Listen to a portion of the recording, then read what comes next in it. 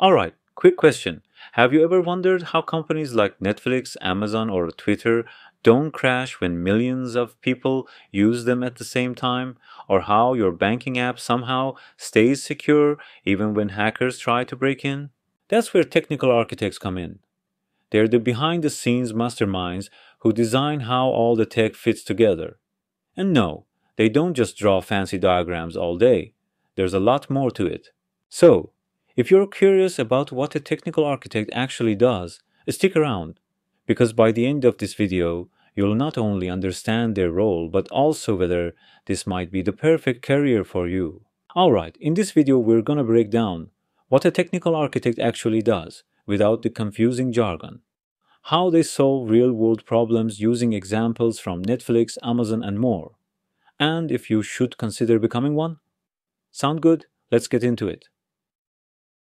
Alright, imagine this. You're building a massive Lego city. You've got different teams, one handling roads, another on buildings, one for electricity. But if there's no plan on how these things connect, it's a disaster. A technical architect is like the city planner.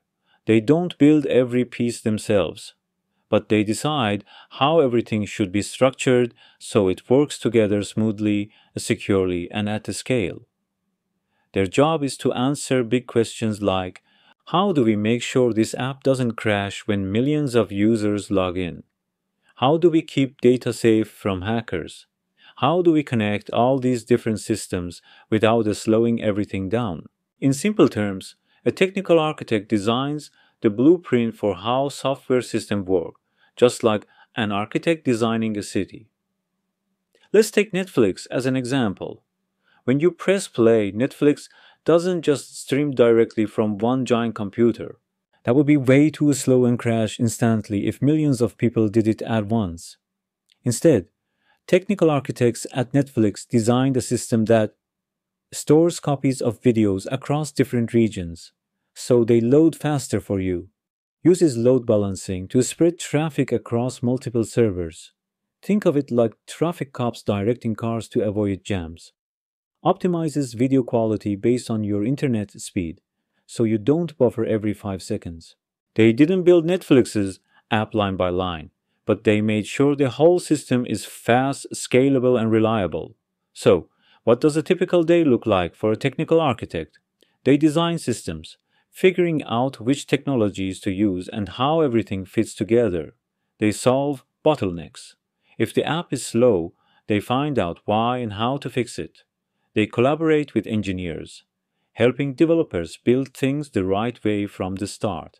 They think about security, scalability, and performance, making sure the system won't break under pressure. Think of them like the brains behind the operation, not just coding, but making big picture decisions about how everything should work. Alright, so should you become a technical architect? Well, ask yourself, do you love solving complex problems? Are you good at seeing the big picture instead of just writing code? Do you enjoy working with different teams? Developers, project managers, and business leaders? Do you want to step up from coding to designing entire systems? If that sounds like you, this might be the perfect next step in your career. So, how do you actually become a technical architect? Here's a simple roadmap. 1. Master the fundamentals. You need strong experience in programming, databases, APIs, and cloud computing. Think AWS, Azure, or Google Cloud. 2. Learn system design. Understand how big tech companies structure their software. Books like Designing Data-Intensive Applications are a great start. 3.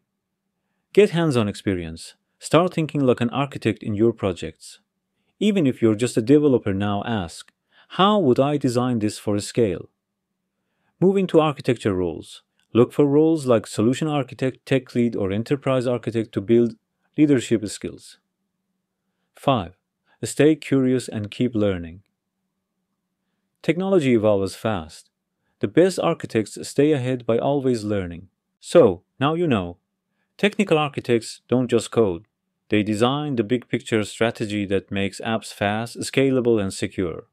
And if you're a developer looking to level up, this might be the best career move for you. Now, if you're interested in learning system design from scratch, Don't forget to like, subscribe, and hit the bell. See you in the next one.